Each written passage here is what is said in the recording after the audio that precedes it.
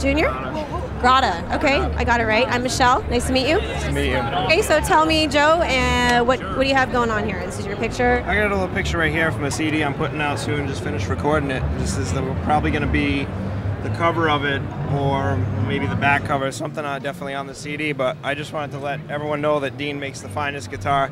This guitar right here is a limited edition, one of a kind, beautiful paint job, and plays amazingly for everything. What's the name of the guitar that is right here in your picture? This is the Dean Rust Razorback, the Dimebag Darrell tribute. Why would you choose this one over any other guitar that he has? Because Dimebag's the man, and it's got a beautiful paint job on it. It's got the original Floyd Rose. Plays amazing. You can dive bomb the shit out of it.